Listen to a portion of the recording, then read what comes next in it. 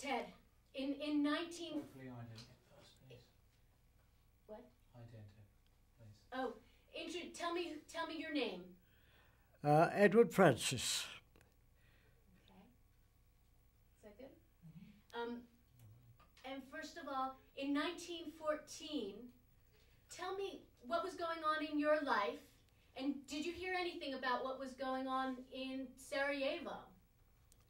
Well, in 1914, I had a very mundane job, working at a stationery which was in contact with several firms making their stationery as they like it.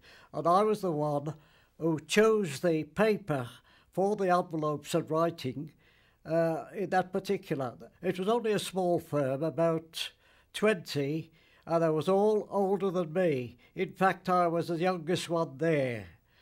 And when I did read the paper in August 1914 that the Austrian king had been assassinated in Austria on a visit, I never connected that in any way with a war with Britain. I thought this was out of our realm altogether. I thought it was between Germany and other countries, but not us. I had no idea that war was impending. But later on, in 2 days' time, on August the 6th, war was declared with England because the Germans had invaded France. And we had a contract kind of thing with France that if they was attacked, we should help them. And personally, I didn't think a lot of that, but we did, and we more or less had to assist the French in keeping back the Germans who were already going all over France and with the idea of taking over the country. And of course England must have a reply for that, and they declared war. And I was still at my work when all the girls there were girls. There was mostly married women, elderly. As I've said before, I was the youngest one there. And they said, on August the 6th, when I was there, they said, "Ted, you can't stop here now." I said, "Why not?" I said, "Well, there's a war on. I've just seen Lord Kitchener pointing at you, saying that the country needs you. You must go and enlist." I said, "But I'm not old enough." I said, "I'm only 18. I said, "You can't enlist until you're 19. Oh, and they talked and talked and talked. And somehow I thought, well, it wouldn't be a bad idea, getting rid of this mundane job. And of course, as a boy of 8, I loved the tin drum in front of me and marching up and down with the youngsters. And I was also in the Boy Scouts, and I liked that. So I thought, well, perhaps it'd be a good idea. And I stood in a queue at the Birmingham Town Hall. As you know, it's a large building. There was a large queue there on 2 days after war was declared. And I joined the queue to enlist. But what I didn't know, we kept a public house at the time, and what I didn't know, that 2 of our customers had passed by and recognised me. And of course they went straight to my mother and father and said, "Your Ted is in a line for enlisting as a soldier." And of course they went absolutely mad. Anyway, I passed very easily. I was very fit in those days and fond of all kinds of sports and exercise. And when I'd really signed on and took the oath and the shilling, the King's shilling as they called it then, Let me ask another question. When was the first time when did you first get a sense that you might become involved in this war? Personally or the country? Personally. Personally? Yeah, when was the first? Yes. Well, obviously, it was the first day I enlisted. If I enlisted, it wasn't that like enlisted in peacetime. I enlisted to fight the Germans, to keep the Germans back, as everyone did. What did everybody think? Were you the only one that was enlisted? What was the spirit at the time? What was the what? The spirit. What was the attitude of Oh, all your the friends? spirit. Okay, now go ahead. The spirit really was absolutely, they couldn't get to be a soldier quick enough because there were so big a queues they had to tell them to come next day. And when I got home and my mother says, "Have you enlisted as a soldier?" I said, "Yes." Says, "You little fool." She says, "Only thieves and vagabonds joined the army," which was more or less true in those days. And she says, "You go back and tell them you've changed your mind and you don't want to be a soldier." I says, "Mother, I can't do that. I've taken an oath for king and country and I can't break that. And even if I did, I should be arrested." So she said, "Oh," and she said, "I suppose you'll be in France in a couple of days and I shan't see you again." I said, "No, Mother, you've got it wrong." I says, "We shall have at least 6 to 8 months training right here in England, not very far away." At that, she seemed comforted a bit, and she said, "You'll be able to come home then?" I said, "Yes." Well, at that time, why I don't know, everyone thought the war would be over at Christmas, and that was why there's such a rush to get in to be a soldier. They thought, really thought, and quite a number of essential people, they thought. And with that thought, my mother was satisfied. She says, "Oh, we shall have you home by Christmas," and that was the end of that. But I didn't know that was the last time I should see my mother alive, because after 5 months' training, not very far away in Malvern, which was only 30 miles away, I had to get leave there to attend a funeral. Did you know what this war was about? Oh yes, very much so. As I've said before, we had got a pact with France that if ever she was attacked, England would come to her aid. And she was being attacked, very, very much so. There was already at the quarter of France and advancing. So that was one good reason for everyone, from the private upwards, to go and enlist. And you mentioned that your mother said that it was only vagabonds who joined the army. What was different about this? Beg pardon? What was different about this? Why were so many people like yourselves, young professionals, joining? Well, like so many people myself, you must remember that the ages was anything from 16 and a half, putting themselves at 19 when he came to enlist, to about 22. Every young man had that idea. You see, wages in those days and jobs were very, very poorly paid. And you worked for 15 shillings a week, and that was less than £1 for 48 hours.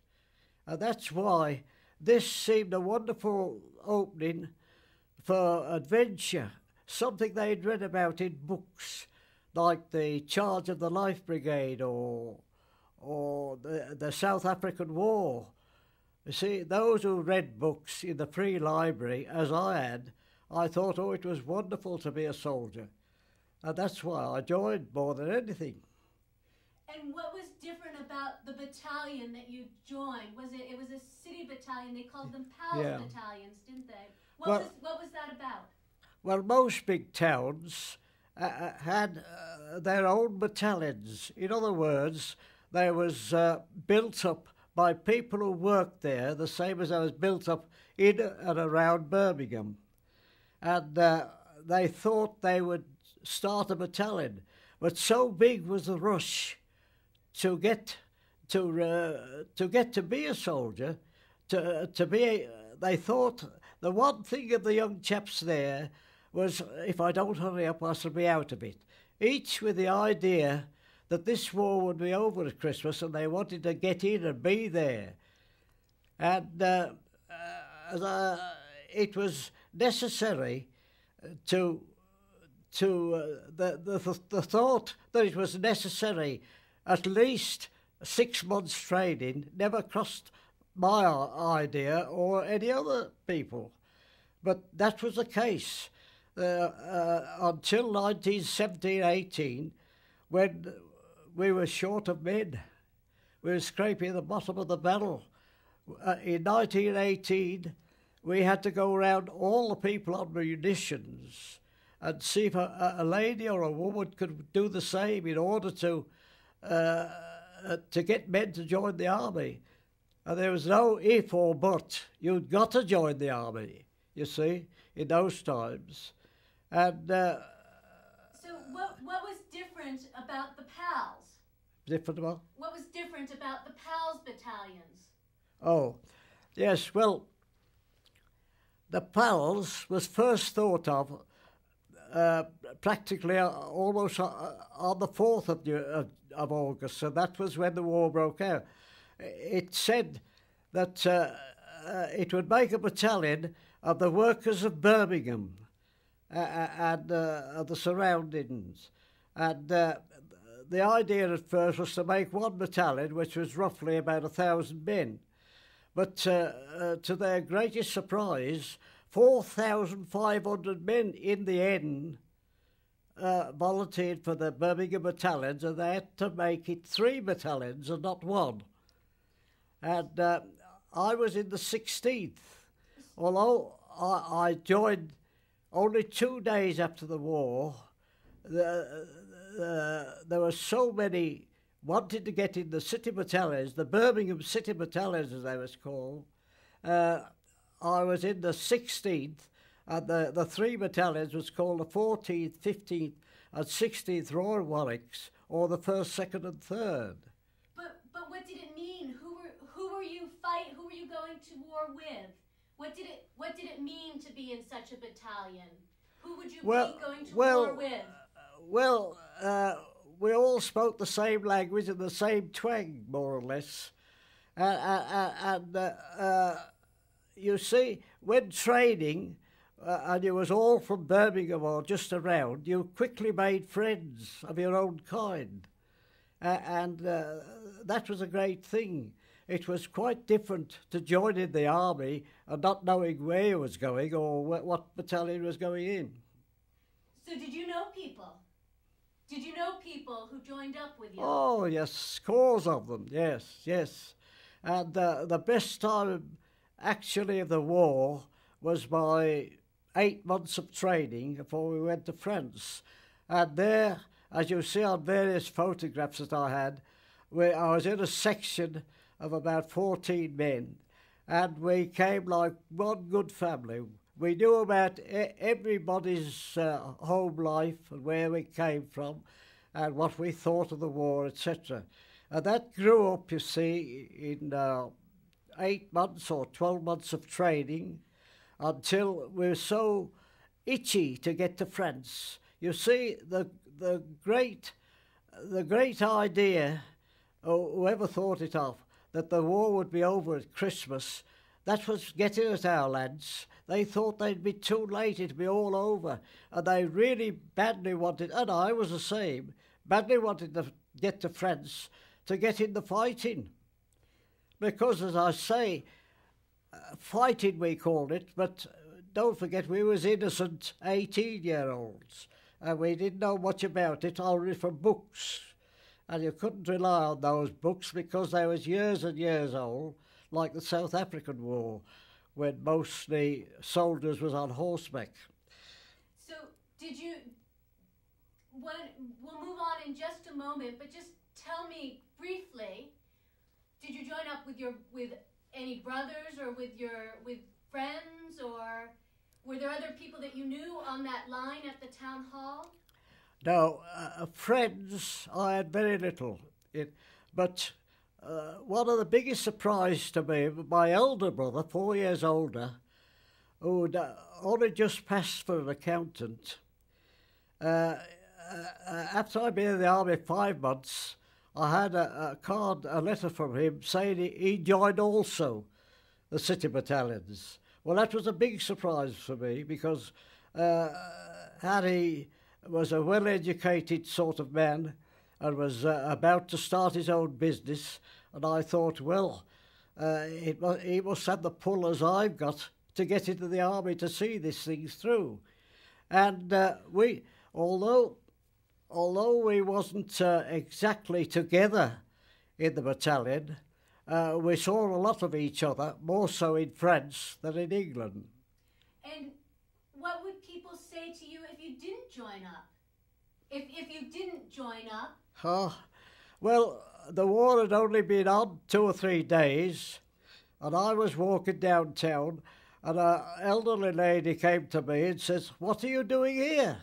I says, "What do you mean?" She says, "Don't you know there's a war on?" And she picked a white feather out of her bag and gave me. Well, I was very annoyed at that. And if it was a man, I should have punched his nose, but she was a lady and she made off. But I reported to the officer when I got back to camp, and he says, "Oh, that won't do." And he made that little bag, that little disc, as you see on my coat, which says City of Birmingham Battalion, 1914, with the Royal Crown above it. What did a white feather mean? A white feather means you're a coward. You should have joined up, but you're a coward. You're frightened. Which wasn't the case. Oh, it wasn't the case. I was a soldier then, but no uniform. You see, they had tens of thousands of uniforms to be made, quick, and we wasn't prepared for war in any way, either in munitions or uniforms or anything else. And we had to wait a considerable time until the generous Birmingham Corporation came in and said, for the 3 battalions, we'll buy them all a blue uniform. And I had to go with it. They bought us a splendid outfit, which we wore for about 4 or 5 months until we had khaki. You see, there were so many thousands of men wanted khaki uniforms that they couldn't cope with it. We was very glad the Birmingham Council to give us all a really good uniform, which looked very smart. That was absolutely fitted to us in a few weeks' time. And of course, that had to go when we had khaki uniforms. What sort of training did you get? Did you think you got proper training for the war that you wound up fighting? Because we was the first, you see, we was the first to join up. Only a week after the war started, we had a wonderful training, and every man jack of us enjoyed it to the full. We went to Malvern, which is about 30 miles from Birmingham, a lovely place, a little cottage town, I called it, and the people there gave us a wonderful welcome, and we was out in tents. Each section or company all got together, and the training of which I was training before I joined up. I was very, very strong. I used to hold exhibitions in the back of my father's pub in lifting weights that 6-foot policemen strong couldn't touch. And I enjoyed all the work that the army could give us. But of course, we didn't stop all the while there. We moved to various places, and came the great day for us young ones when they issued us with a rifle, the newest Lee Enfield rifle. That was, if you'd have seen some of the lads looking at it, and never held a gun in their life, and afterwards polishing it, and then afterwards we went to the range where we have so many bullets to fire at a target to see what sort of a shot we were. This training experience, the experience that you were getting in a field in England, was that, in looking back, was it the right sort of preparation that you needed? We had the best preparation that any battalions who followed us, because they hadn't the time. You see, where we had 8 months, the following battalions, because the men was wanted so quickly in France, the men was got ready in 4 months. Well, they didn't have a training like we had. But did your instructors know anything about trench warfare at that point? Big one. Did your instructors know anything about trench warfare at that point? Well, no, they didn't. You see, most of our NCOs, sergeants, corporals and that, were old soldiers of the South African War, who had been retired more or less. They was old enough to be my father, but they was in charge. They'd been in army probably for 16, 17, 18 years and been called up again to look after us boys. And they knew their job and they did it thoroughly. And we was congratulated as a battalion by the high officers when we was ready to go to France. But I guess my question, were they training you for a different sort of war than the one that you would wind up fighting? Well, they couldn't really. They tried to. You see, what we was training for was a trench war. Nobody in South Africa or any other battle had known a trench war, a war where you were in trenches facing each other and with shells coming over every minute. These people knew nothing about that until people who had been in France for a few months were sent back to England and they took over the training, knowing what we got to put up with. So what did you expect? When did it hit you that this was going to be a very different sort of war? When did it hit you personally? Well, I read Lord Kitchener's report after the war had been on a month, and he ridiculed the idea that this war would be over at Christmas. He says, I give this war 4 years, and it was, 6 months out. The war was on 4 years and 6 months. And that didn't, it was in the papers, of course, but it didn't upset our lads. If it had said 10 years, we were still in England, mind you. We knew nothing. We were absolutely itching to go to France, but we had no idea what it was like when we got there.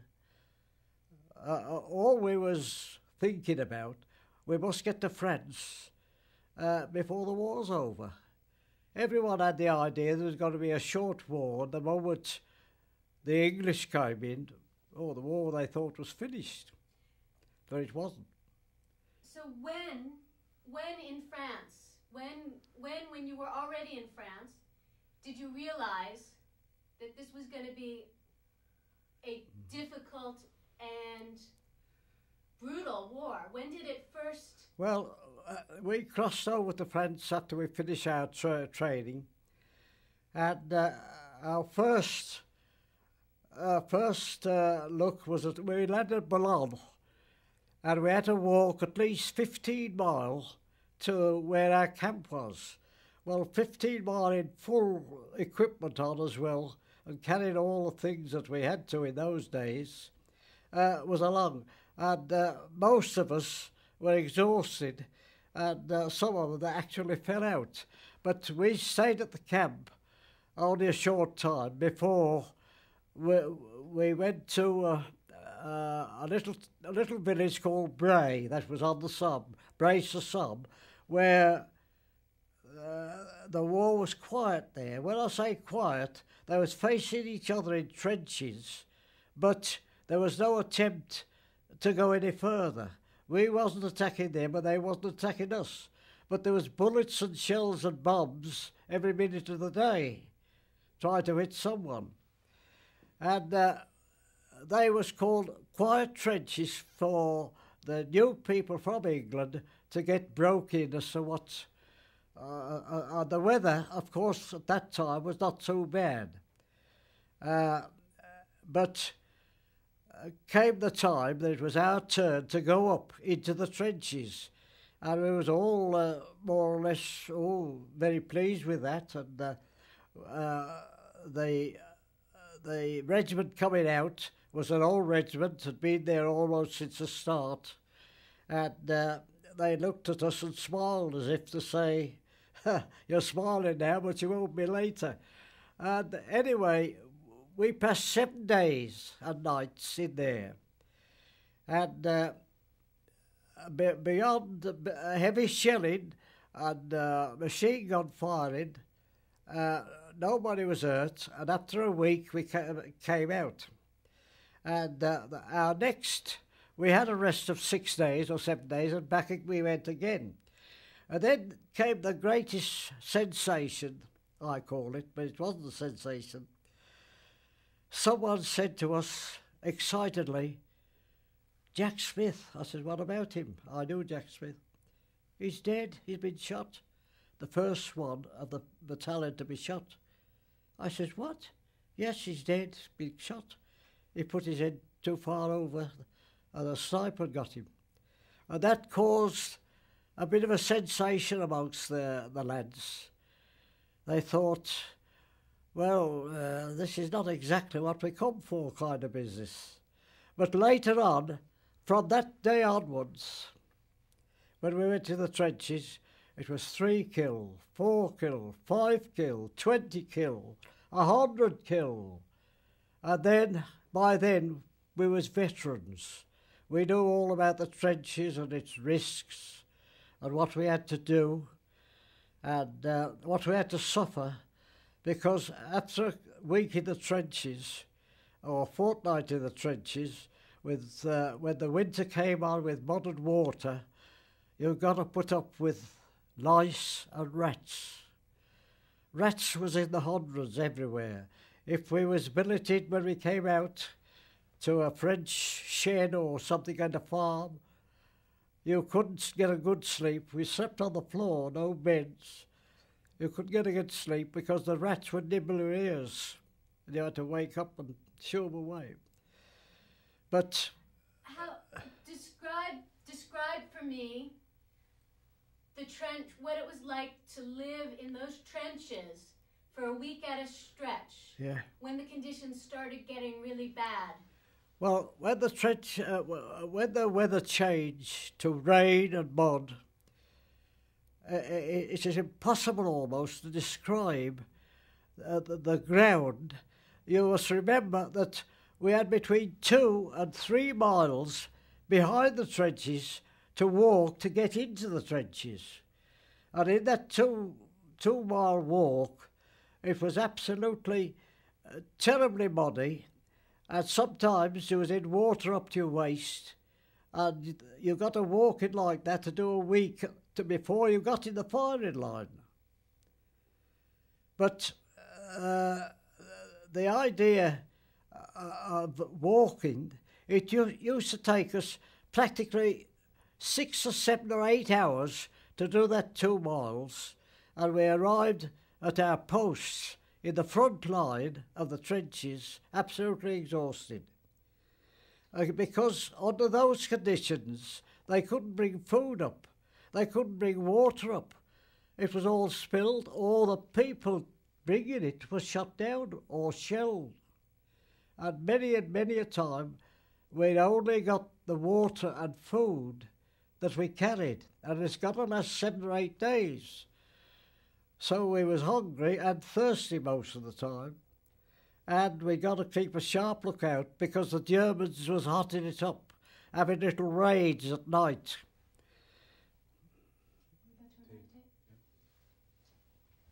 We have to change the tape. Do you want a drink of water?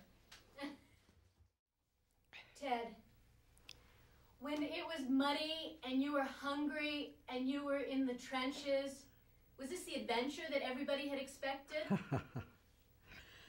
I'm afraid not. We used to say, when we'd been there about 6 months or 8 months, covered in mud, wet through practically all day, and absolutely chewed up by lice, we used to say, and to think, when we was at lovely Malvern training, we wanted to come to this hole.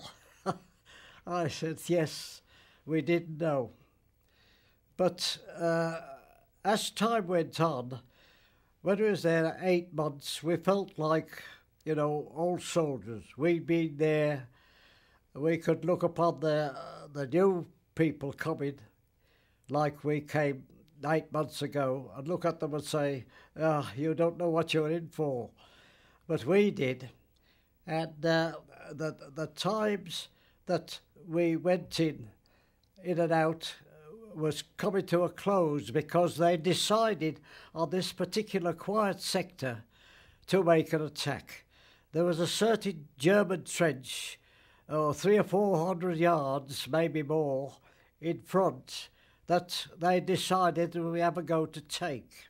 And that means, of course, going over the top and dashing for this trench. Well, in little assaults like that, they got as many guns going for about 4 or 5 days as possible on the German lines. And the Germans instinctively knew that something was going to happen, and that means us coming over.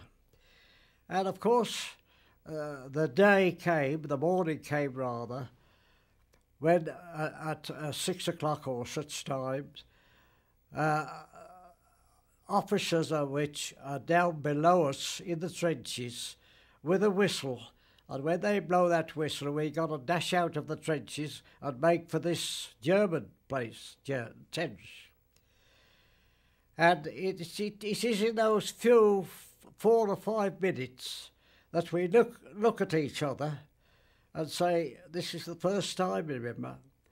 We look at each other and say, well, now I shall do this. Some were visibly shaking. Some were crying. Some were almost shell-shocked before they start, because the noise then of all this shell fire on the Germans and our own machine guns and their machines going was enough. It's perfectly true to say that everyone who was in France was afraid. But it's how they show it on the face that made the difference between a strong youth and a weak man.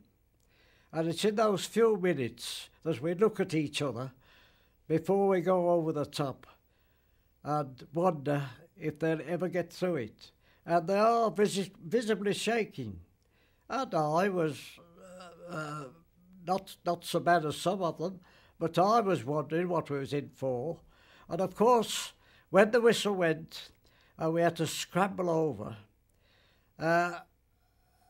what caused most casualties was the fact that the Germans,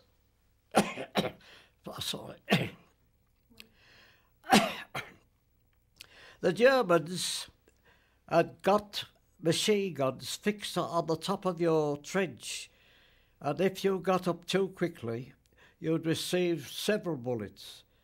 And that was a cause of a lot of casualties in that leap over the trench to cover those 300, 400, 500 yards. Fortunately, they was covered with shell holes, and that's what we made for. Did you see this happen? Did you see somebody climbing up over the top and getting shot? Oh, yes. And wait, once you see that, what makes you continue? Well, duty for a start. Bullet. Okay, start from what do you see? What does it look like? What does what look like? When you're waiting to go, is it up a ladder? Or are you scrambling over it? Oh yes, well we did have ladder helps to get over, but the point is, it was foolish of the officers behind. And you must imagine in those days, it wasn't like the army of today. There was terrible discipline there. Say the wrong word and you was in for it, or even if you walked the wrong way, you was in for it.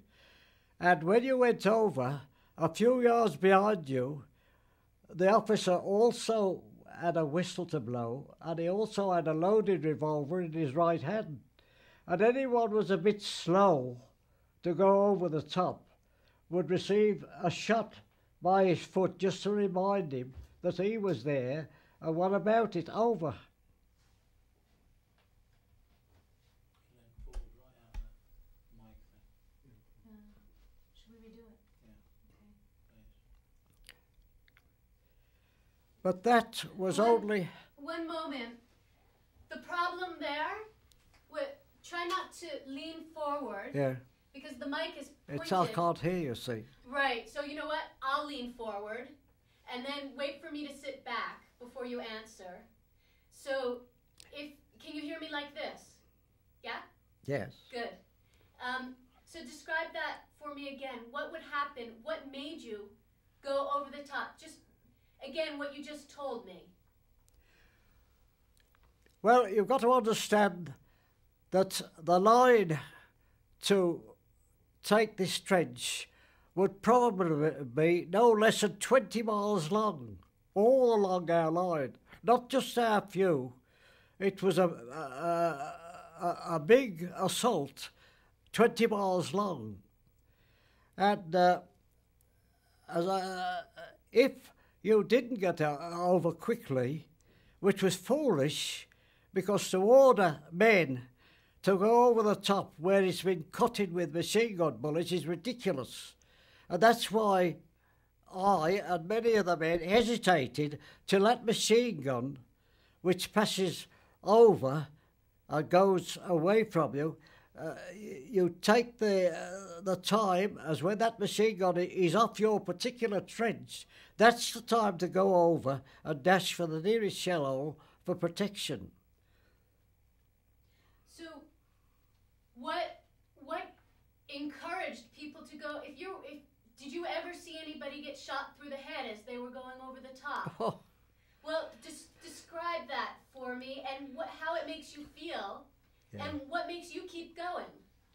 Well, when you see, you must understand that in the moment of going over, you're not looking at other people. You only learn later on. If you take the trench which we went over to capture, we got time to rest and time to talk. And one says to the other, "Where's Bill so-and-so?" "Oh, he's got it, he's killed." And so-and-so, so-and-so. And then they talk about it. You can see there's friends of yours or people you know missing. And some are wounded and some are killed. You can talk to a man in the trench, and while you're talking, he accidentally looks over the top a bit. And in that few seconds, the German snipers, which were the best in the world, they had the finest rifles, telescopic sights, glasses, never misses. And to show your forehead for a few seconds means you're dead. And you fall to the bottom of the trench, and in 3 minutes you're dead. My brother had exactly the similar thing, although, of course, I'm speaking of 1980 now, when we'd been there for years. He was talking to some pals of his in the trench, and accidentally raised his head just a shade. And in that moment, he had the bullet, but fortunately for him, it was half an inch saved his life, because he had a great scar from his forehead to his back, which bled profusely, and they thought he would die.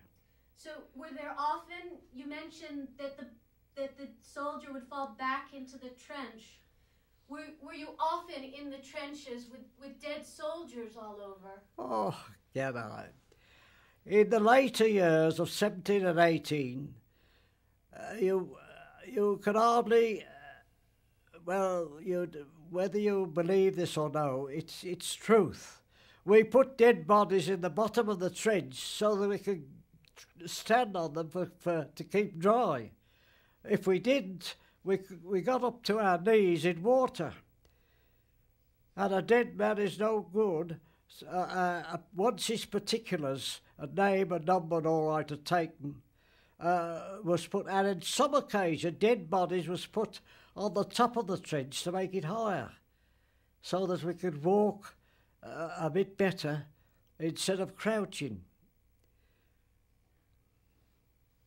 Were these friends of yours? Were these people that you had fought? How do people deal with this? Well, in an action like that over the top, you must remember that on the left side and the right side is different regiments altogether to you.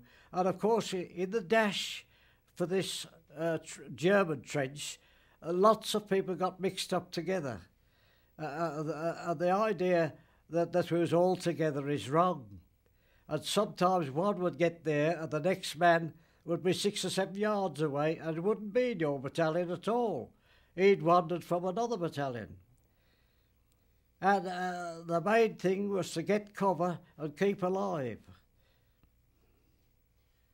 So one additional question about going over the top.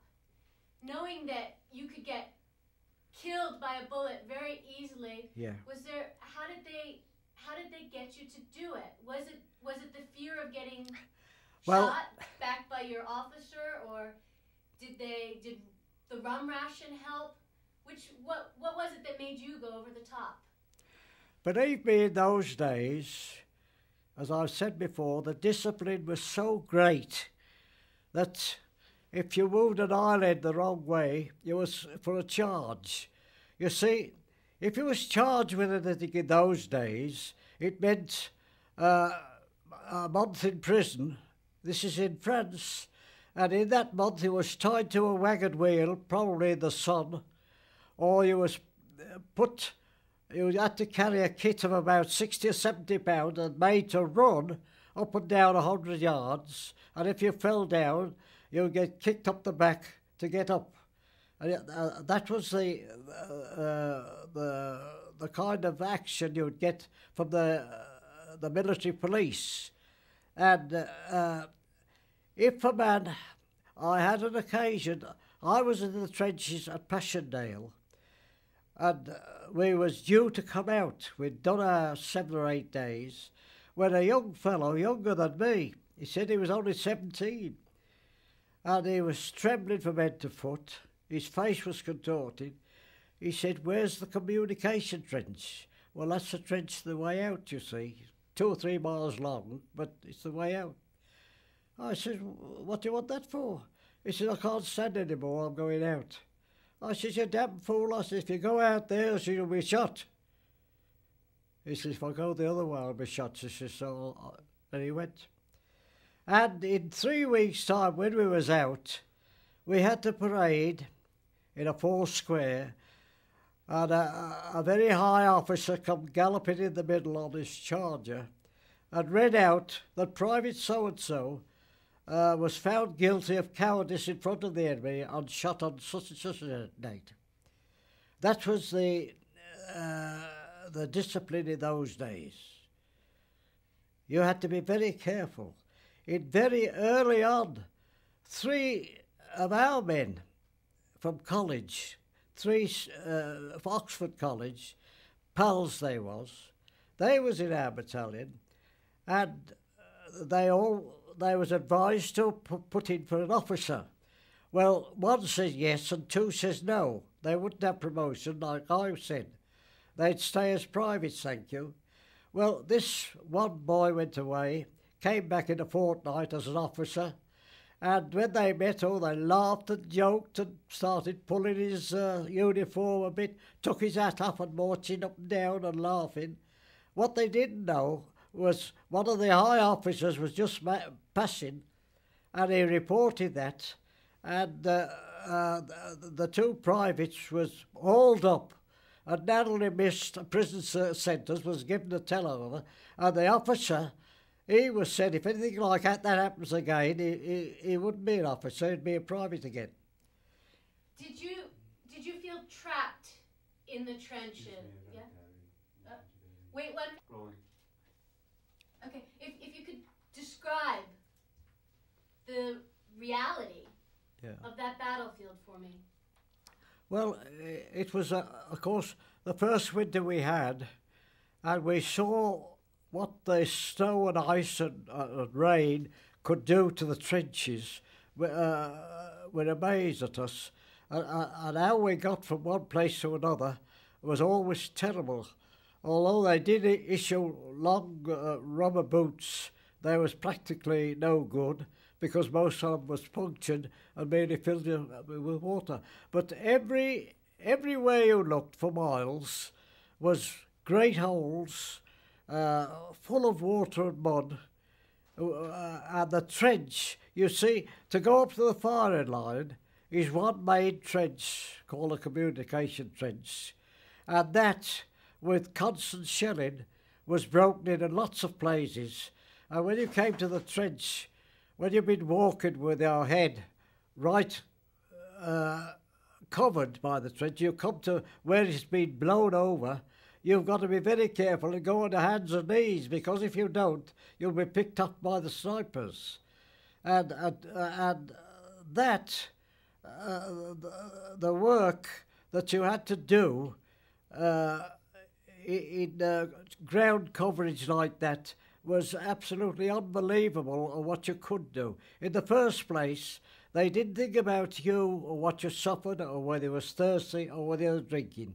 One question only: is your rifle clean? If you wasn't, you was very likely put on a charge. And mud was everywhere. So you had to look after your rifle. That was the main thing. That must work. That mustn't have mud on there. And how dangerous was that mud? Paper? How dangerous was that mud? It was dangerous for those who got a small wound or an egg wound where they couldn't stand up. And therefore they couldn't. They got to wait for the Red Cross men to pick them up and take them back to the first aid. But you see, they were sitting on the ground near a great big shell hole as deep as this room. And they couldn't get up themselves, and they felt themselves slipping into this hole. And all the shouts in the world, although there was men passing a yard away, such was the order, we couldn't even give them a hand. We couldn't. They was yelling for help because I was slipping in this hole, and once the water, which was poisoned with gas and God knows what, got into the wounds, it was death. Stay sitting back like you are. That's good. And describe for me what it was like to come out of the trench after a week's time when you're hungry, and what that walk is like with all the mud filled trench. Describe that for me. And well, the worst I had was at Passchendaele. Most terrible engagement, I think, in all of France. We had 8 days of that, and but we shouldn't have done, but because the regiment who was there to relieve us couldn't get up, because owing to the ground and being shelled a lot, they was a day late. However, the ground was so bad that the engineers tried to put a broad white tape along a path that they thought would be best to walk. That's for us to walk out of the trenches, because the actual communication trench was blown to bits and it was full of water and mud anyway. So you had to risk walking on the top, as we call it. And that was a risk because machine guns were still going and shells were going. And if you thought they was coming near you, you had to drop in the mud, whether you liked it or no. But we did manage to walk, and it took 2.5 hours for us to get out and crawl to our rest outside. What did it look like when you passed shell holes? What did it look like when you passed shell holes filled with mud, and what was the danger of slipping in like? Describe. describe it for me. It's very difficult to picture. Yeah. Well, people were wounded in all places, not only in the trenches, but practically the whole part of the grounds for half a mile. At any time, you would have a shell come a few yards for you, either kill you or badly wounded. And it was almost impossible for these people who was badly wounded and lost the use of one leg to get down, to walk towards the rear. They couldn't. And I say that the danger was that there was too badly wounded to get their own little dressing out. Each soldier carries a little dressing, but not big. They hadn't got the strength to do that, and you might be wounded in the leg. But if the water out of the trench touches that, it wasn't like the last war where thousands could be saved, where the first war thousands was killed with simple wounds because they'd fallen in this water which contained poison and eventually died or had the leg or arm off. That in the First World War wouldn't have occurred because the medical part of it was very, very, only just started. My ankle was never x-rayed. Were you allowed to stop and help somebody who had fallen into a shell hole filled with mud? That was the usual thing to do. On the first one or two engagements we had, naturally, if you saw a fellow was hit, and you'd been with him since you joined up as a friend and a comrade, and he was shrieking for help, and you was a yard away, naturally you go to them, pull him to the dry spot you could find, and do what he asked you to do. And his plea was, help me down to out of the trenches, you see. Well, a lot took that helping the wounded out. And of course, what happened, they'd take their friends out to the dressing station, and they was given a cup of tea for their help, and they'd sit on the grass where it was, and the inevitable was they went to sleep. Because one of the things we never had enough of was sleep. And that man was woke sometimes, perhaps 4 or 5 hours later. And who was waking him but a military police? And he says, what are you doing here? Oh, I came to bring my friend down. I must have fallen off to sleep. But no, that's no good. He's arrested and charged with deserting. So you see, that stopped everyone giving a help to a wounded man, even if it was your brother.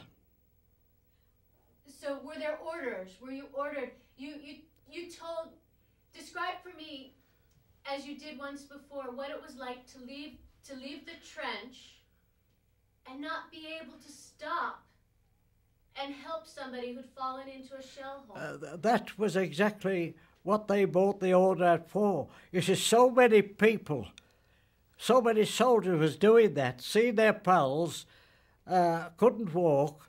Naturally, their cry was, because so many was killed and injured, that the few men on the Red Cross was absolutely outworked. And in any case, it was far too dangerous in some places for the Red Cross men to get to them, because to try and get to them, they'd be killed themselves.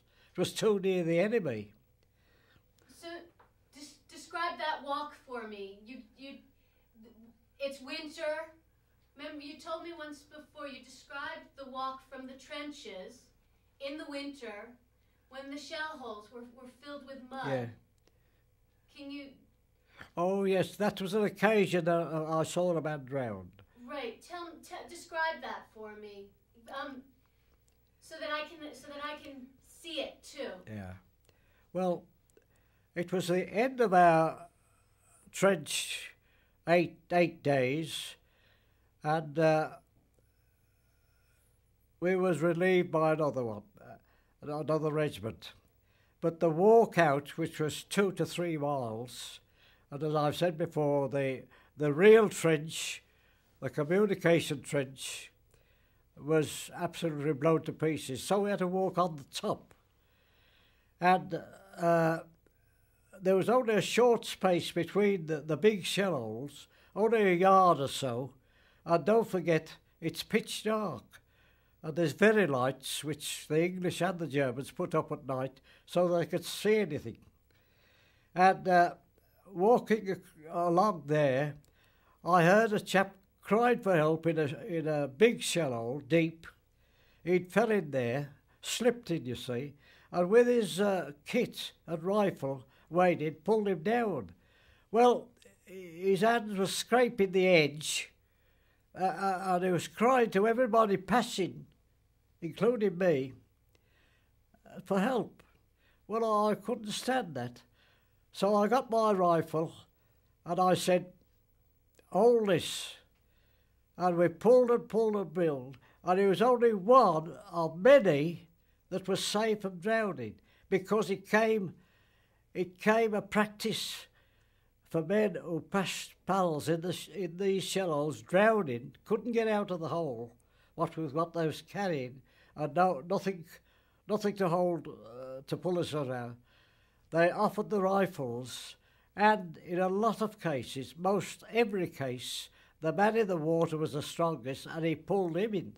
And instead of one death, it was 2 deaths. And then the next day, the stern order came in.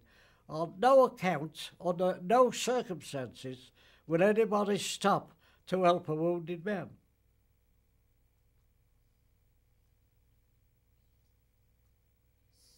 So then what...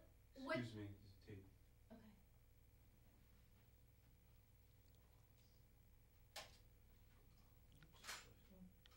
Okay. We have to change the tape again.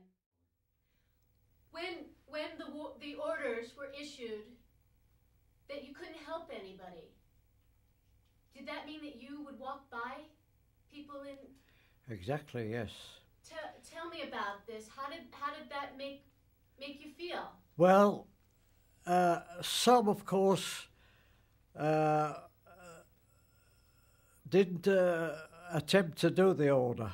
They thought it was too bad, and of course they got into trouble.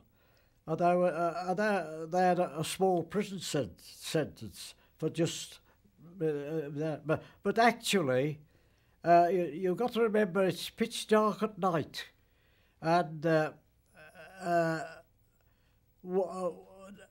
everyone had learnt that it was dangerous to offer your rifle to the drowning man, because it happened 9 cases out of 10, they pulled you in, you see.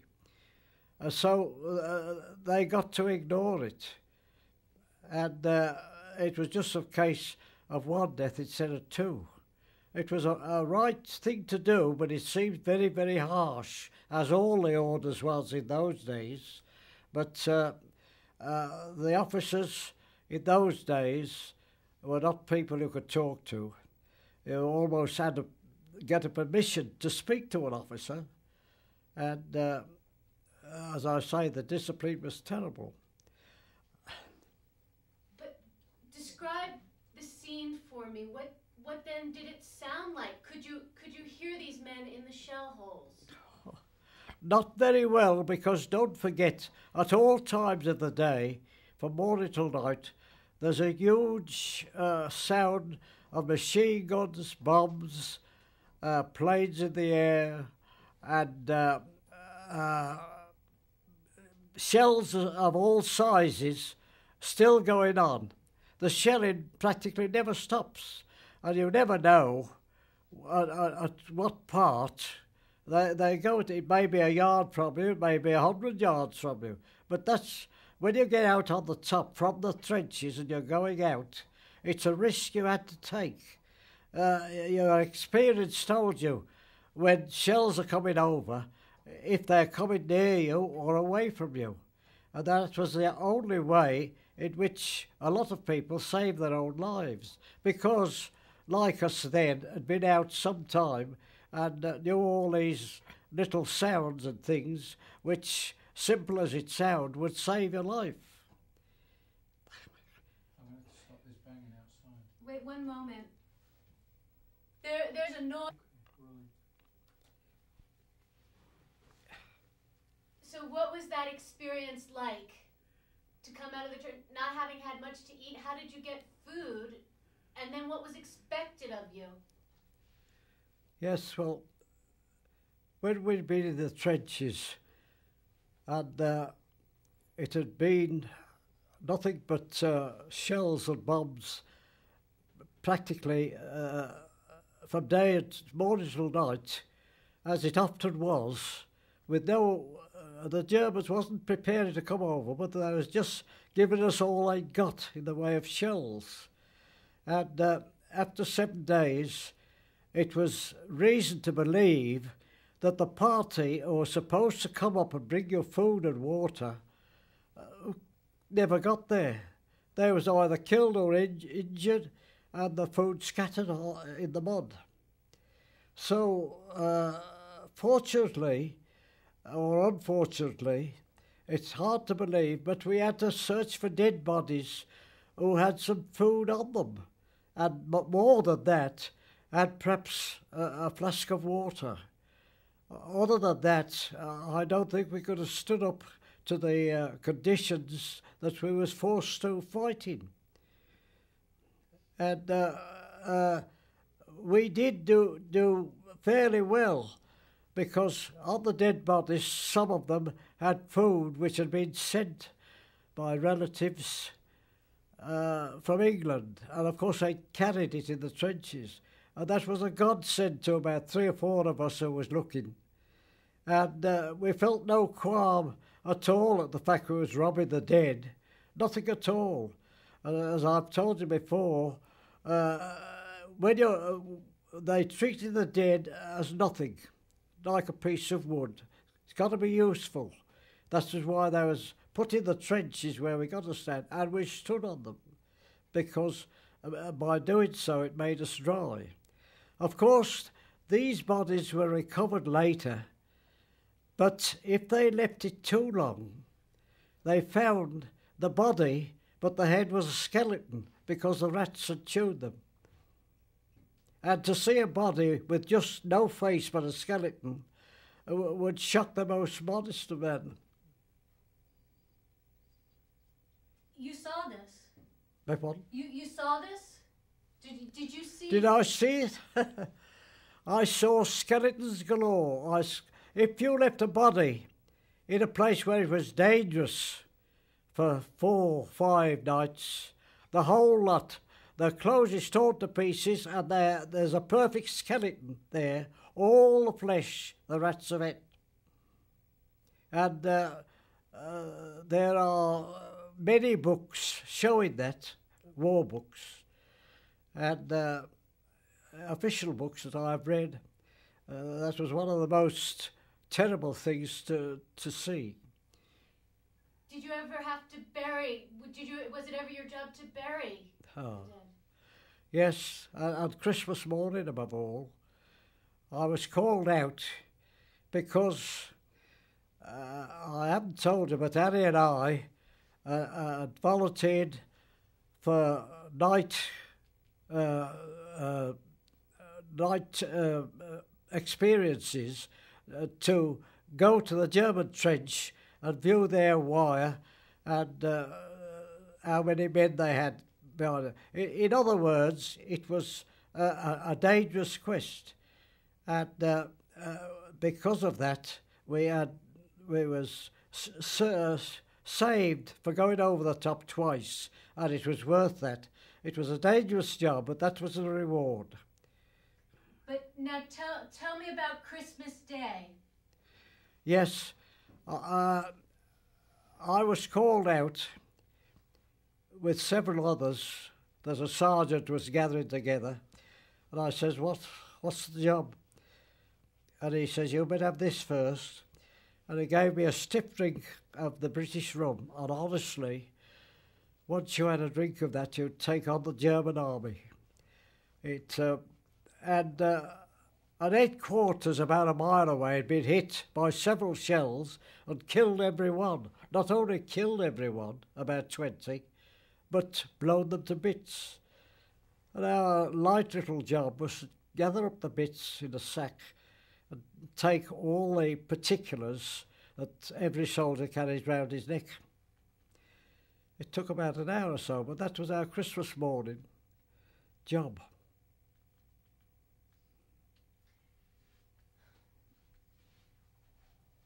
And where does the strength to do such a task come from? Where does what? The strength to do a task like that. Well, I'd been out some time, and my brother and I, for some reason, we'd grown what used to bullets and bombs, and we'd grown, especially my brother, he didn't care for 2 hoots for hundreds of Germans, and although I used my brother, he was the bravest man on that field. And together, I think we never felt afraid or anything as much as the other people did. Why not? Why did Well, other people panic and you didn't? Well, in the first place, most of the exhibitions, the things we had to do, which the main people didn't do, we were on the list, top of the list. The Brothers Francis, anything dangerous. On one night, we proposed to take the sentry, the German sentry, and bring him back alive to our line. There was about 15 of us on that occasion. And we got near the wire as possible. We had to cut a little passage to get right, and we saw there was only a young fellow, German, who was walking up and down the German trench, and 3 of our strongest men leaped onto the trench, picked him up and literally thrown this little German, only about my own age, out. And of course we had to slap our hands over his face because he was screaming and screaming. But fortunately we brought with us a chap who did a little German, and he told him to be quiet, and he was lucky. The war for him was over, and we treated him very good, and he was quiet. But by this time the Germans had missed the century, and all hell broke loose because the exit for us across the trenches, some 200 yards, was absolutely pounded with bullets and bombs and shells. And we had to find, with the German prisoner, we had to find the deepest hole we could, and we stopped there for over an hour till all this firing stopped, and then it was safe to creep back to our own lines. Which were people more fearful of, the bullets or the shells? What was the difference? Not much. Either things kill you, so they was all the same. Bullets was slightly preferable because they was clean and not like shells which battered a lump out of you or give you fearful wounds. And of course, the wounds were so bad that in those days, if a wound was bad, they didn't bother to try and they took the leg off. Did you ever see a friend of yours, a close friend of yours, get wounded? The closest friend ever, next to my brother. We 3 always went together. And he was about 6 or 7 yards in front of us on we was made to take a village which was about 200 or 300 yards ahead. And of course it was a very hot time, bullets and bombs and shells everywhere. And this friend of ours got a very bad wound in the leg, And his screams, honestly, sometimes at night I could still hear them. Absolutely scream. His lid was nearly off. Well, he got a terrible wound there because he couldn't stand. And he kept screaming and screaming and screaming till that got slower and slower and quieter. And of course, in the space of about 20 minutes, he was dead. But there was a case that although he pleaded with us and my brother to come and help him, we couldn't do it. We should get ourselves into severe trouble. As I've told you before, we got to stop that. And we had to walk past him. And the terrible thing is that he was one that stopped there 2 days because where the position was very dangerous for the Red Cross man to approach him. They get killed themselves, so they had to leave him a couple of days. And that couple of days, there was a skeleton on his head. The rats had chewed him. And the more bodies there was, the more hundreds of rats we had. You can understand that. Bloated, as big as rabbits. And that's the reason. Bodies was lying out in the field all over the trenches and in the open. And you see, it was too dangerous for the Red Cross men to oppose. And believing that they was dead, which they were, there was no hurry to go and get them in. But the rats see to that, they'd just come along and eat them.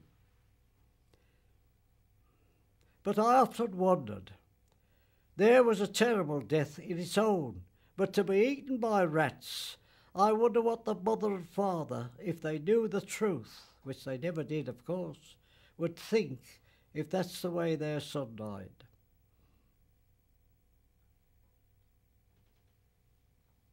Where were you when you heard your friend calling for help? Where were you? How could you hear? Oh, practically a couple of yards, but we was advancing, you see. We was advancing towards our objective, and we couldn't, under strict orders, stop and attend to him. We should have had an officer with a drawn revolver on our heels straight away. And we couldn't do that. It was a godsend, really, that he died as quick as he did.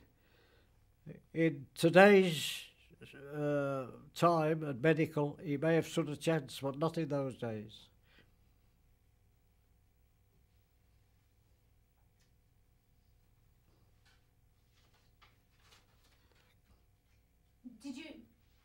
Did you ever come into contact with any tanks? Oh? Tanks. Did you come into contact with any tanks? Tent. Tanks. It's my accent. Tanks. I'm gonna creep forward. Did you come into contact with any tanks? Cake. Tanks. You know, the big armoured vehicles. Oh, the tanks. The tanks. Yes, the book I showed you showed that I was in a tank. But tell me, in your own words, what the experience was like for you. Yeah. Describe the scene for me. Yeah.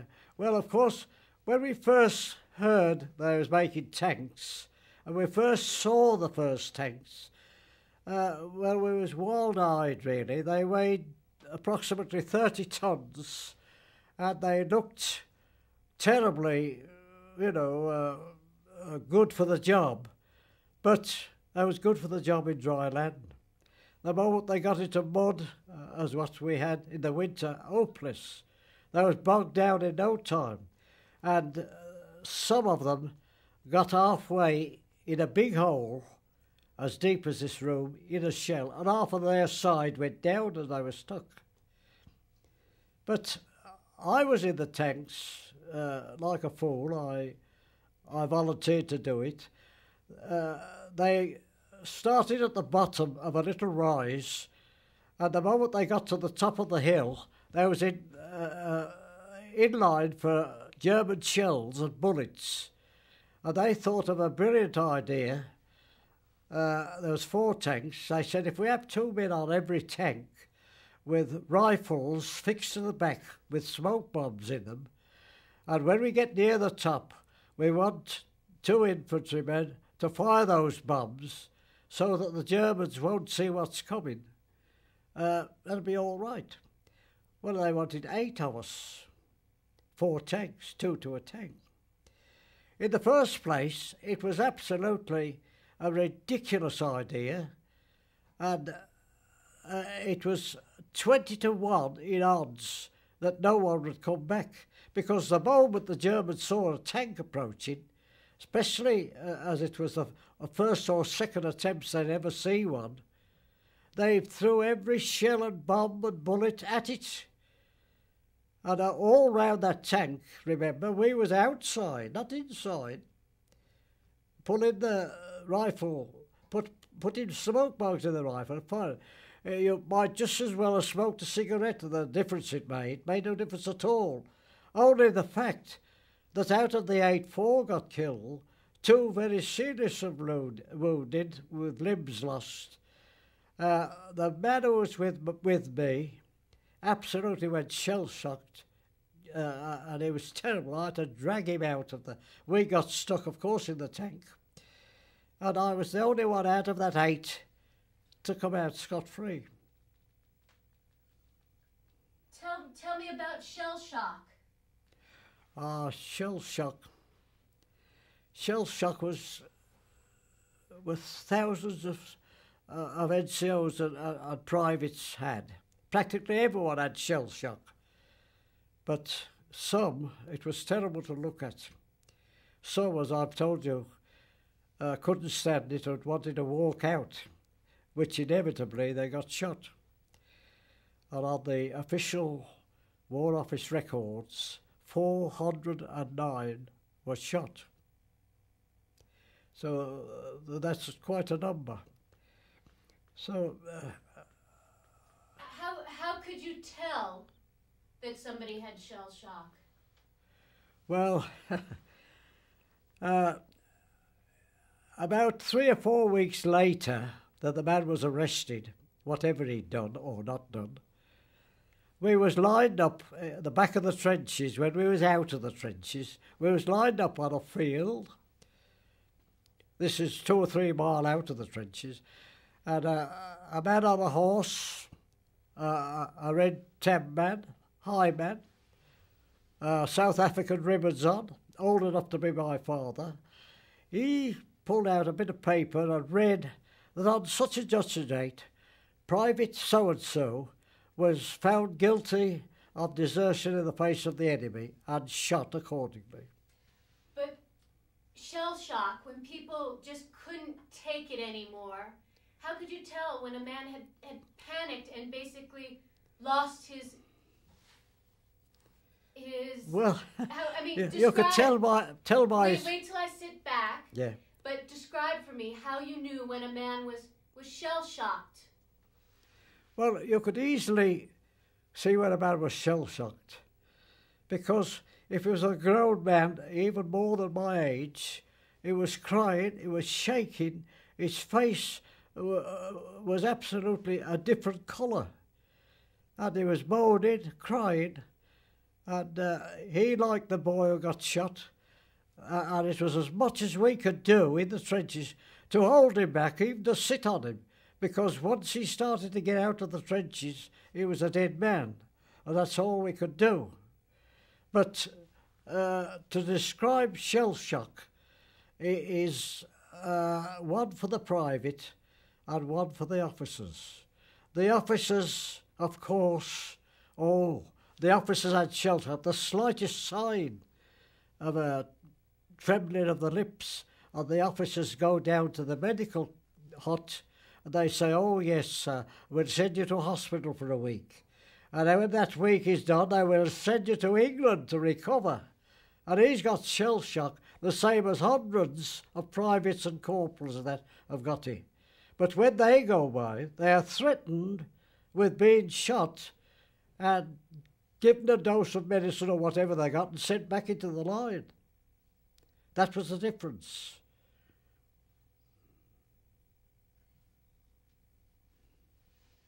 Were you afraid that you would crumble under the pressure? Never. Only once I wasn't afraid, but I was afraid of falling. And that was when I've described you coming out of Passchendaele. We got to walk at least 2 to 3 miles, and my legs couldn't hardly carry me. I was frightened of falling in shells, because I knew if I did, I hadn't the strength, absolutely exhausted, as was the other people. That was the only time I did feel a little afraid. I was afraid for my own life, naturally. And can you just describe that scene for me? Describe that scene. What was so frightening about it? Oh. Well, we'd done 7 or 8 days in the trenches. We'd lost about 50, 60, 70 men killed and wounded. Sometimes our battalion would go in 1,000 strong and come out 300. Come out 300. That was when the Somme started. But that walk out would take hours, sometimes 3, 4, 5 hours before you staggered in to a safe place behind the lines, and you got a warm drink and some good food, which they had ready for you. And what would you have to walk by on the way? What did it look like? What did it sound like? You must understand, you couldn't.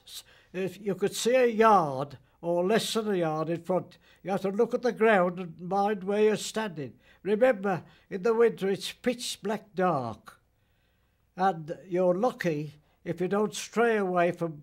See, you're in a single line of men, and you put out your hand and touch the back, so that you know you're keeping touch with him. But if you lose that touch, you lose yourself. You can't possibly get out of that lot. You might just as well sit down and wait for the morning, because it was highly dangerous to walk.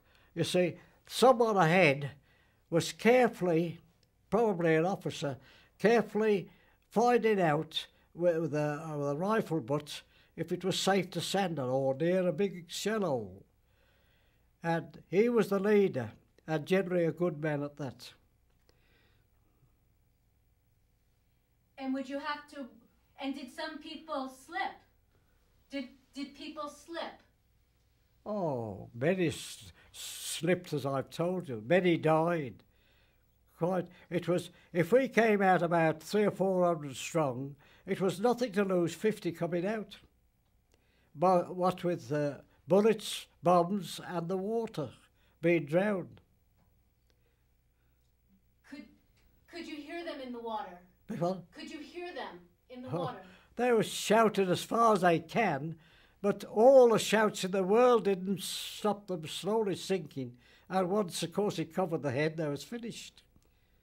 You see, the sides of a shell hole with nothing to hold. It was just plain mud. And if you stick your fingers in it, they simply slid down. You couldn't pull yourself up in any way. Once you got in a shell hole and you sank, that was it.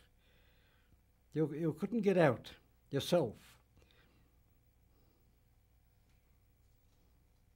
And do you think that the people at home understood what you were going through? They understood not a thing, I don't think. To try and tell your relations, your mother and father, the conditions, they'd look at you as if you pulling the leg or putting it on a bit. But the truth, we spared them such things as rats eating bodies. Of course, we wouldn't mention anything like that. But at least some did, and it caused a sensation. But there was one case I'd like to remember and to tell you. There was a boy, 16 and a half, nearly 17, and he was in the battalion, and the parents, reading in the paper of the terrible casualties was having, wrote to the War Office and say, my boy's only 17 and he shouldn't be in France. Of course, 19 was the age to be abroad. And they wrote to the forward saying they don't mind him being in the army, but he must be sent back to England as he's not old enough to be out there, because they was frightened. The death roll calls was coming in every week. The reply from the War Office said that they examined his entry when he was first in the army, read that he was 19 years of age when he signed on, and that we must take. And they wouldn't let the boy come back, and the 12 months he died. He was killed. That's how the discipline was. We have to switch tapes. We have to change tapes. What were you told to expect at the Somme? Did you know what you were up for at the Battle of the Somme? Did you know how big that battle was going to be? Oh yes. How much did you know in advance? How much did you know in advance about the Battle of the Somme, and what did you expect, and how was it different? Oh, we were told by officers it was coming off. Sorry, you tried all over that. What? You tried all over. Yeah, no, and I was up there. I had to wait for me to come back here. Go ahead. Long before the Battle of the Somme, which was on the 1st of July 1916, we had heard the guns going for at least 10 days. And there must be 1,000 guns if there was one. It was a terrible roar from morning till night. And we all thought that alone would be enough to smash the Germans.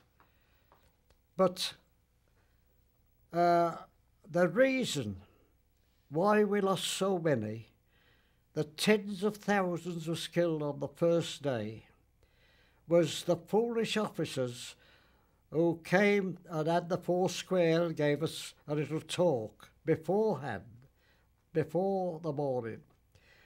And he said, tomorrow, boys, you'll be over the top, and don't worry, he says.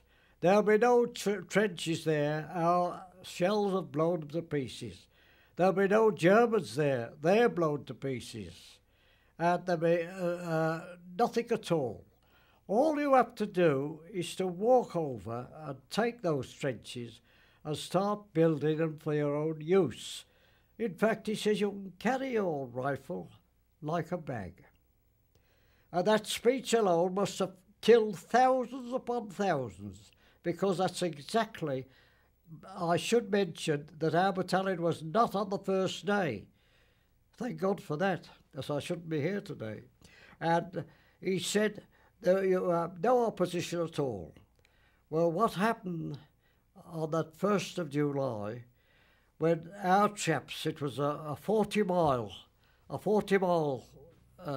line was, and you can imagine there was a lot of men there, all got at the given time, got on the top, walked along, as I said, and to the amazement of the Germans, who'd been there all the time, but in 15-foot dugouts, with plenty of machine guns, plenty of ammunition, plenty of food.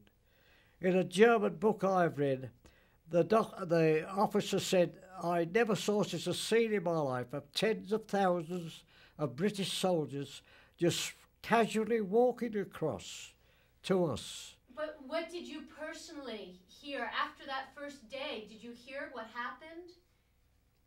Did you find out about it? And from what you knew... Well, we knew about it later for the enormous casualties. And you see, when the Germans who got a machine gun at every 10 yards, and they came out and they saw all this walking across, no attempt at firing or running or anything like that. They couldn't believe their eyes. So the officer gave the word to fire, and they dropped absolutely like ninepins. What was the philosophy of the officers? Wave after wave, they kept ordering you soldiers over the top. Well, What's the idea? the idea was a big attack, but it was the way they told it. You see, they told us to get up and walk slowly over, as we shouldn't have any opposition whatever. Whereas a month back, every time we went over the top, the orders were, as the whistle goes, you wait for a good opportunity, and a good opportunity means there's no machine gun bullets hitting the top, and you'll get up and dash for the nearest shell hole, dash. Whereas this soldier, well, I couldn't call him, he's a monkey, I should think, he told this big line to get up and walk past because there'd be no opposition. The trenches would be knocked out to pieces, the wire would be gone, the Germans would be all dead. And for weeks, the Germans have been busy making 15-foot dugouts which they stock with food, water, ammunition and machine guns, and a officer here and there. And as I've said, when they saw all this crowd all walking almost shoulder to shoulder, walking across, they absolutely hesitated to open the guns, but they did, and that was the result. On that day alone, we had 600,000 casualties. Were you soldiers angry? Were you angry? Were you sick of the whole thing at that point? Well, when that officer had gone, my brother and I walked away. He told us to walk over. And I was saying we were fortunate we're not in the first day. We started the third day, which wasn't quite so bad as the first. And of course we didn't walk over, as they said. He said, "Do you see that old so-and-so?" He says, "What does he know about trench warfare? The only trench he's ever seen is this. In his whole life." And he got a row of medals on of the South African war. He says, he don't know what a trench is, and he'd never, of course. But they speak, they're off. Even a couple of 3 miles from the trenches, they're still too near. They live in houses 30 miles from the trenches. They're waiting on hand and foot, they have beds, they have change of linen, they have a chef in these big French houses. They have a servant to do everything. And they live in the days when I was in South Africa. They know nothing about it. And that's why, really, in the first day alone, we lost 600,000 killed.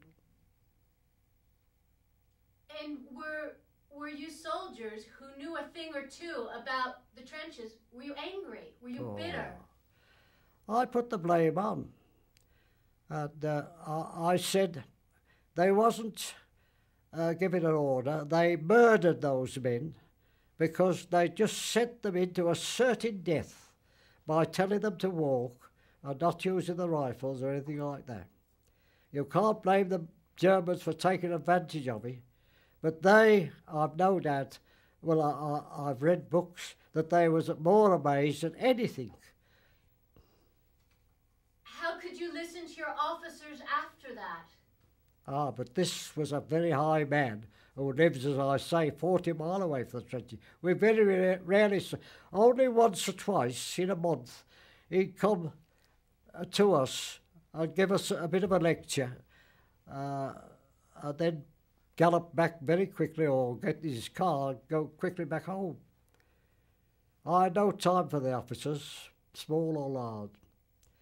And of course I fell out with the military police only once when I was wounded in the hand, and they put me some food which was supposed to be my lunch. I said I wouldn't give my dog that, and unknown to me, a police sergeant at the door, military police, heard it. And he followed me to the canteen where I bought some decent food. This is one of the few times we was out, well out, to a village where shops was open. And when I came out, hey, you, name, number, regiment. I said, what's all this about? what's the charge? He says, so telling lies about the army food. He says, you'll appear before the Colonel tomorrow morning. Be here at 9 o'clock. Well, I came there, and an old man, well, he was old enough to be my grandfather, at the desk, he pulled out a bit of paper before the policeman spoke, and he says, 6 weeks pay stopped. Can you describe for me the difference between how you lived on the front line with what most of you were used to? How different was it? Well, it was so different, you couldn't get a comparison because it was so different. I mean, we were issued with hard biscuits, and they were hard. You could get a hammer and you had several blows to break them. But they were supposed. And when we ate our ordinary food, which we had given before we went to the trenches, and we soon ate that because we were always hungry. We had to try these biscuits, which was terrible. And lots of my friends there were saying, oh, for so-and-so, a Sunday lunch, they said, we used to have. They thought of the good meals they had at home, naturally. But food, you see, in lots of times, they couldn't get to us because to send about 10 men with food in sandbags was highly dangerous, especially in the daylight. If they came at night, they lost the way. And more often than not, they were so wet and muddied that they simply dumped all the food and went back again. And what did no man's land look like? Describe it to me. Describe it to me who's never seen a battlefield. Well, if you'd seen pictures of the American conquest of the moon, it was something like that, only worse. Imagine the pictures you saw of the moon, all dug up and wet through with mud. That was what it's like. You could only crawl up to where you was going in lots of places. Impossible to walk. If you stood on your feet, you'd slip, and you'd slip in the mud, and you'd get more mud on your body. It was almost impossible to walk, and to get 1 mile would take a couple of hours.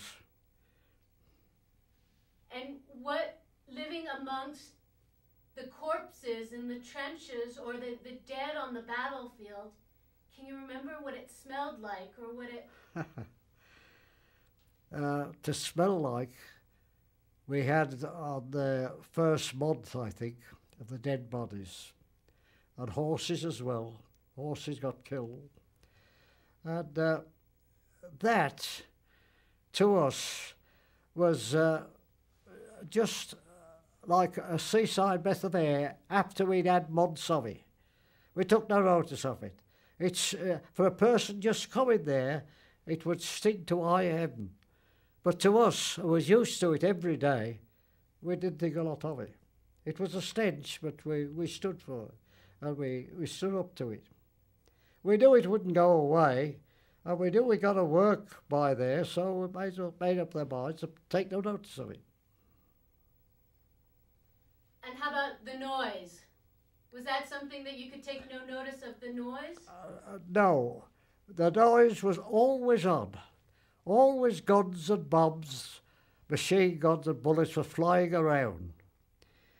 And when you'd been as long in the trenches towards 1918 as Harry and I was, you could almost say for sure if a shell was coming, whether it was going to drop by you. And if you thought it was going to drop by you, you'd flatten yourself in the mud, however deep it was. But you get so useful for shells breaking here and there that you think, oh, he's one coming, it'll be 20 or 30 yards away. And it was.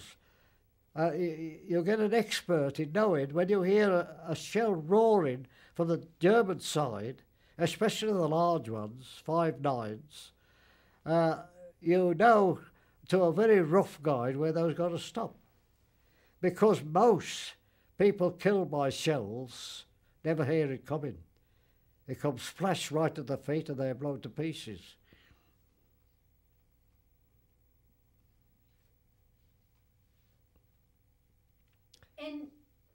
And did you ever get religious or superstitious, or did you have faith that you would get through this?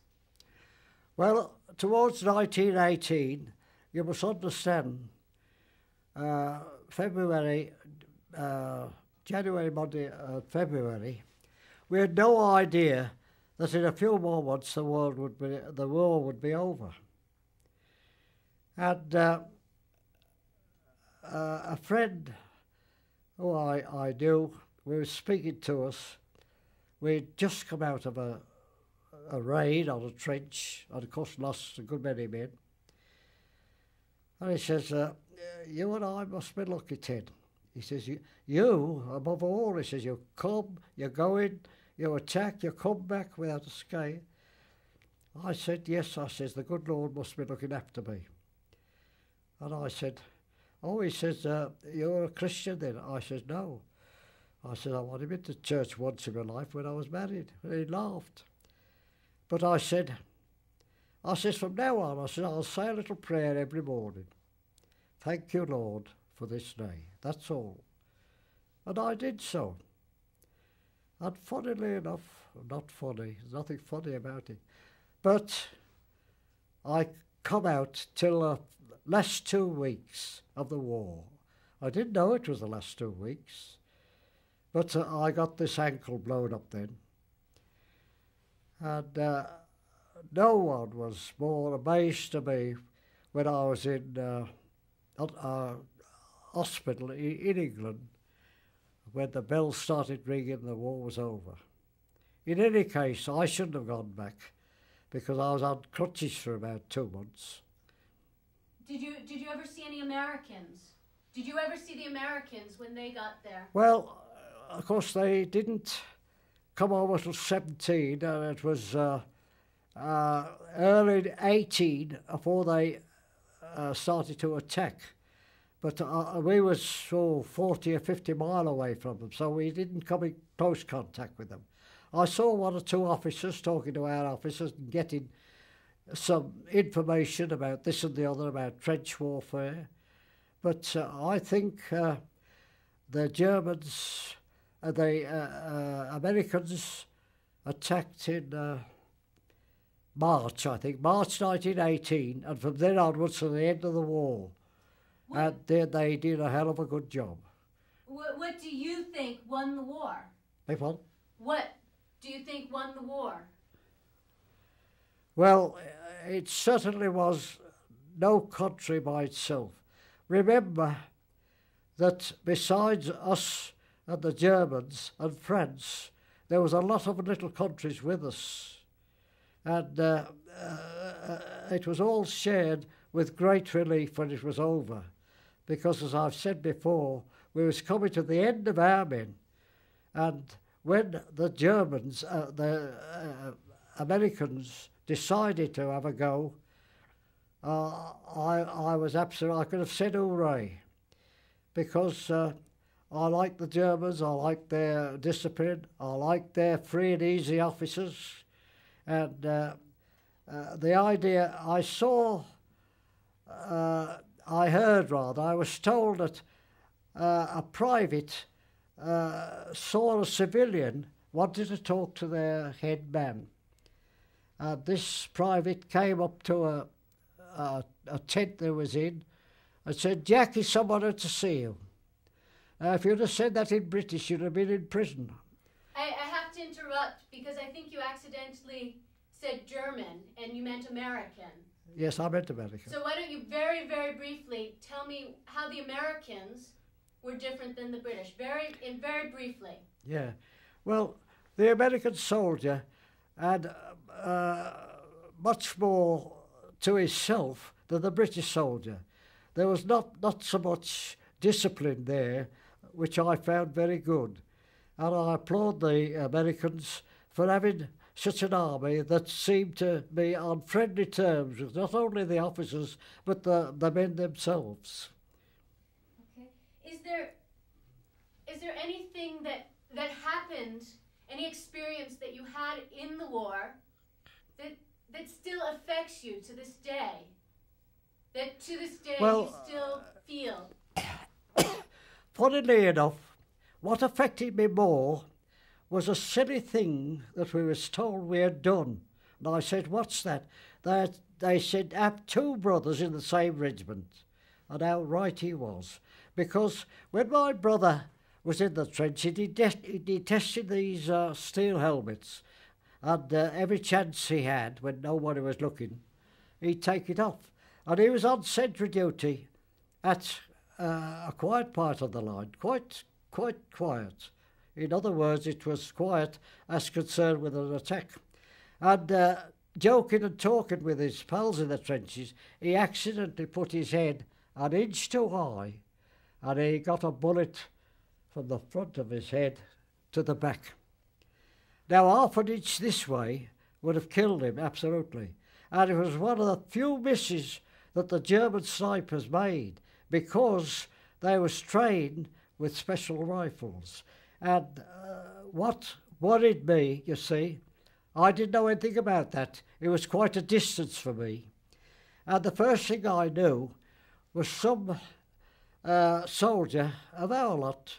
He was absolutely a ragamuffin. He came, and in his Birmingham dialect, he said to me, "Your kid's at it." I says, "What?" He said, "Your kid's at it."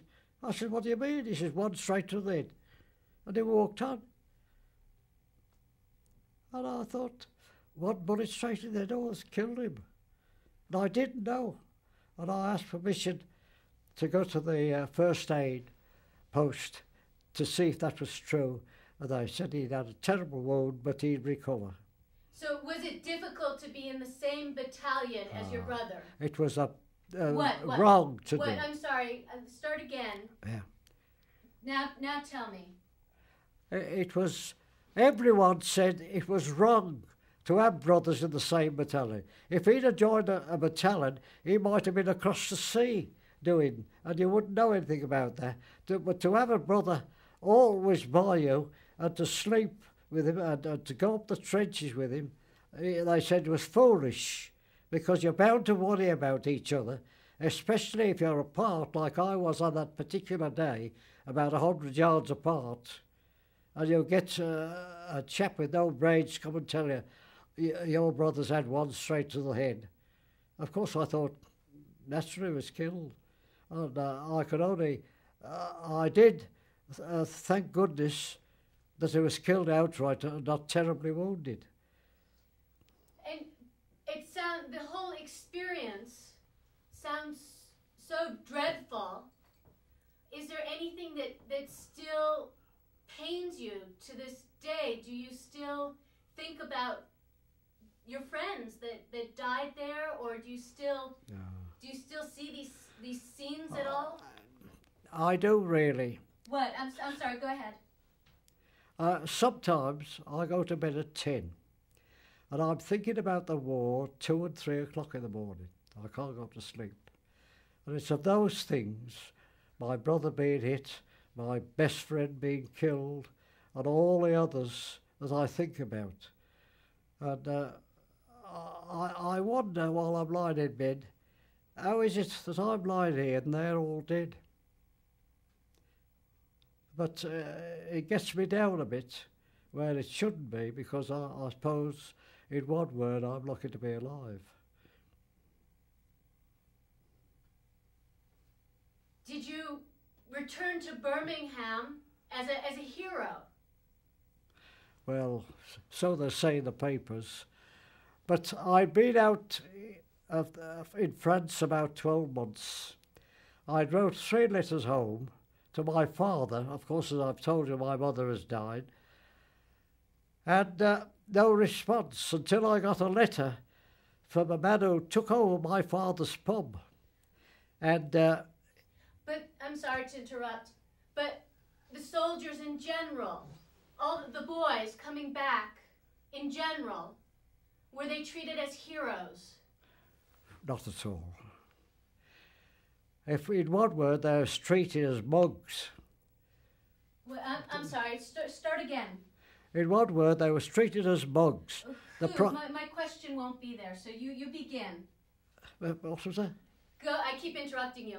You go ahead and begin, and tell me. My question won't be there, so start with the soldiers. To answer what? Oh yes. Well, I could.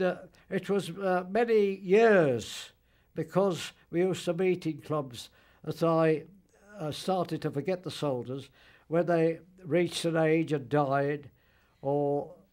I'm sorry to interrupt again.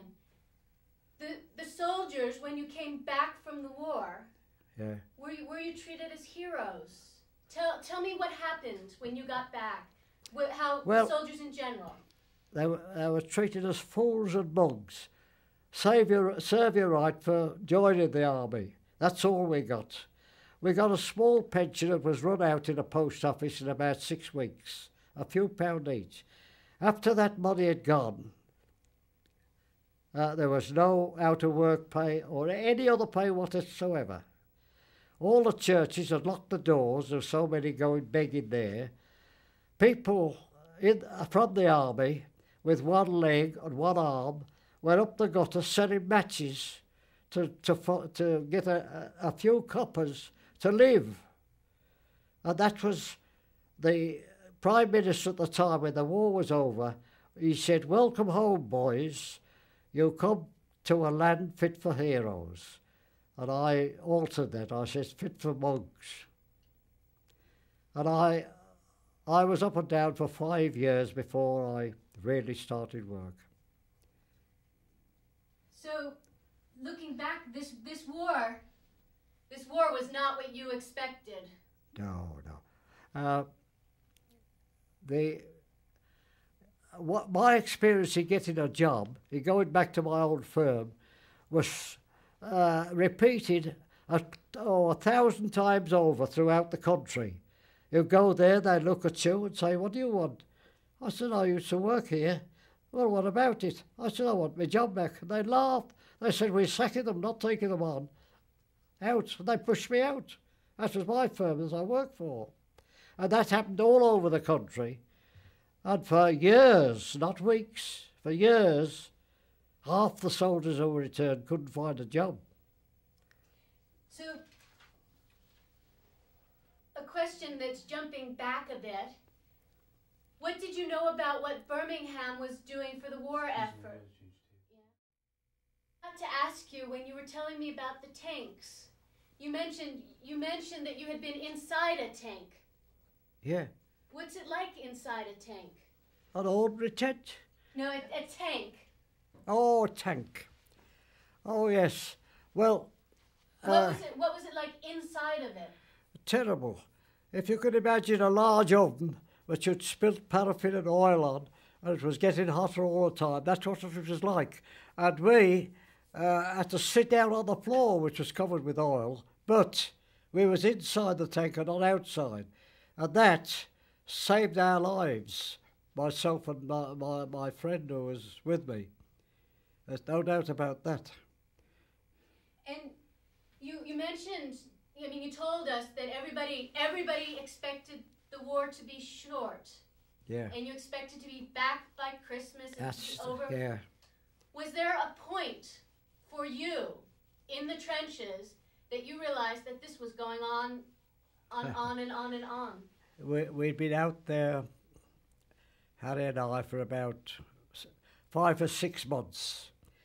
And he came to me when he was out of the trenches, and he said to me, "Ted, if we're going to get out of this alive, no promotion." I said, "No promotion. Don't accept promotion." And I'm not accepting it. I've been talked to now, and you'll be the same because you're on this list as a good man, you see. But sure enough, I was offered a one stripe. And they was partly annoyed because I refused it, and Harry refused it. But we know, and I knew, it was the best because those who had the one stripe, it was like a ton weight on their left arm. And not only that, they'd been to a school, a modern school, and learned how to boss over their about 8 friends, mind you, who they would be in charge of, a lance corporal. And when they came back, the friends said to me, I don't know what's happened to him. He doesn't smile, he doesn't talk to us. He's a different man. They learned in this school, just like the officers, you've got to be tough. You've got to show them you're the boss. You've got to show them when you speak, you jump to it. And none of the laughing friends as it used to be. And of course, it caused a rift in those 8 people that he was in charge of. It caused a rift, and they didn't like it. But the sequel was that when we get over the top, these newly made lance corporals was the first to shout, come on lads, over the top, follow me, and irrespective of bullets flying near the top of the trench, he'd jump up. And 3 minutes later, he was dying at the bottom of the trench. You see, he was told in all his lectures to show these people that you wasn't afraid of the bullets, etc., etc., etc. But it was suicide, really.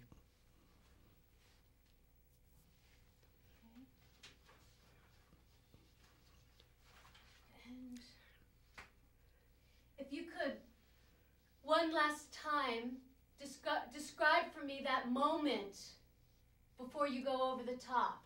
Just that moment. Describe what it's like. Well, most of the people, most of the young chaps beside myself, was thinking, the moment I get over this, if I get over, is to find a spot to bury myself in.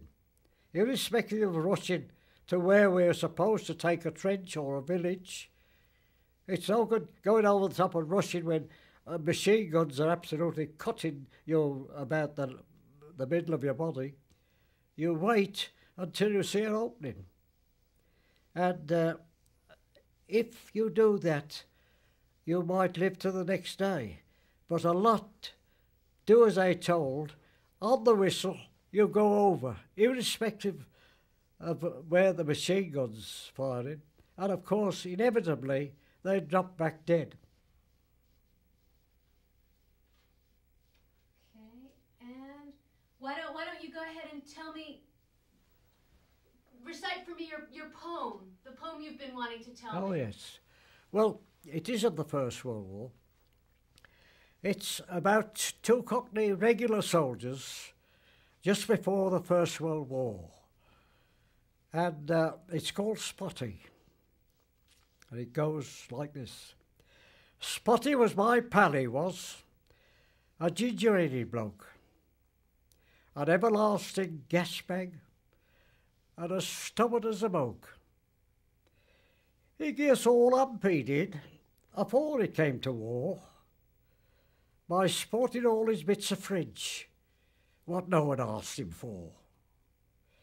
He said to me, old son, he says, you won't stand half a chance when I gets in conversation with them demoiselles of France. I says to him, you shut your face. Oh, he says, all right, Monsieur Emmy, don't hurt yourself. So long. Au revoir. But when we got our orders, you bet we wasn't slow a singing Tipperary. It's a long, long way to go. At sea on the transport, Spotty with his parley-vooing airs. I nearly knocked his head off, 'cause he said I'd meld him ears. But when we landed, what a beano! How those Frenchies laughed and cried. And I sees old Spotty swelling, fit to bust himself with pride. He was blowing them a kisses and shouting, Vive la France, till the sergeant major copped him. And he says, oh, can't very much chance. But we didn't get no waiting. Where we went to, nobody knows. And it wasn't like the fighting as you see in picture shows. We had days of hell together till he told us to retire. And Spotty's flow of language almost set the water carts on fire. But him and me were very lucky. A third of us were dead, with their screaming black mariahs and the shrapnel overhead. But every time they missed us, and their fire was murderous hot. I'd spot it up and shout, "Encore, encore."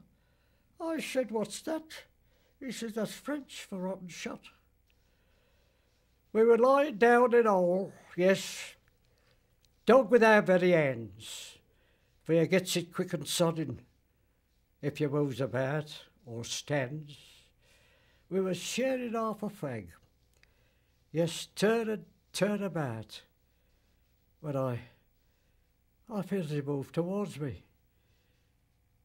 And he said, "Oh, mate, I'm out." His eyes, they couldn't see me. No, never will no more. But his twisted mouth just whispered, "So long, matey. Au revoir." But there was none quite the same to me. 'Cause him and me were pals. And if I could have him back again, you could keep your fancy girls. But he's talking French in heaven now. So it's no use feeling sore. But God knows how I miss him. So long, Spotty. Au revoir.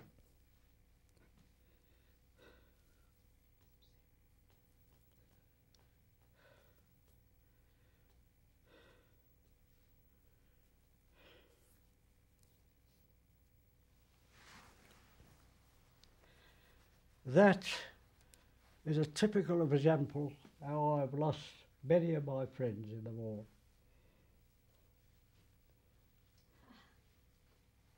How's that?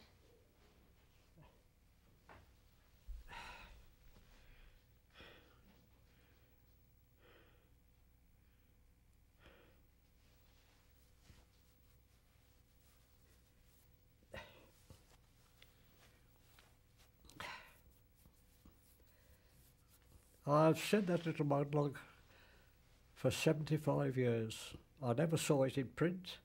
I heard a man give it out twice, and I remembered it since.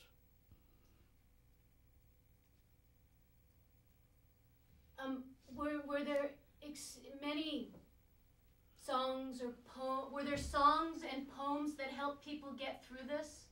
Oh yes, you see, now and again, you was allowed, 40 or 50 miles back, a few of you was picked out, not the regiment, and you was allowed to go to these concerts, you see. Some were professional, some were amateur, and that's where I heard it. And you had experiences like that?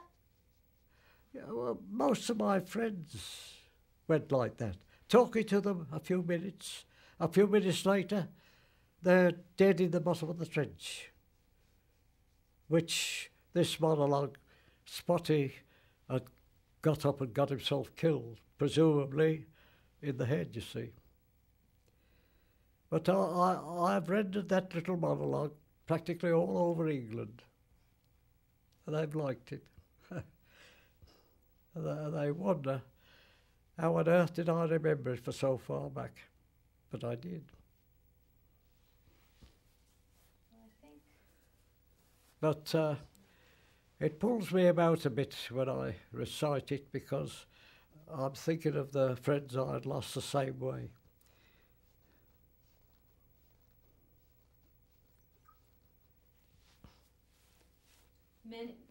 Many friends? You lost many friends that way? If I... You lost quite a few friends. Oh, yes. It was the most common forms of death. by exposing your body for only a minute or two. And these German snipers, they were wonderful shots. It doesn't matter if there was 100 yards or even 200 yards. Once you put your head above the trench, you were dead. And that, believe me, was a job, because I was a first-class shot. They wanted to give me to shoot people in heads, to be a sniper, more money. Pff, I wouldn't dream of it, and I told them so. I said, I haven't come here to murder people. They said, but you'll get a better position in the trenches, you'll get more money, you won't be so hard worked. They threw everything at me. Because I'd handled an air gun and a sporting gun before, you see. So you didn't personally want to shoot Germans? Not on that occasion.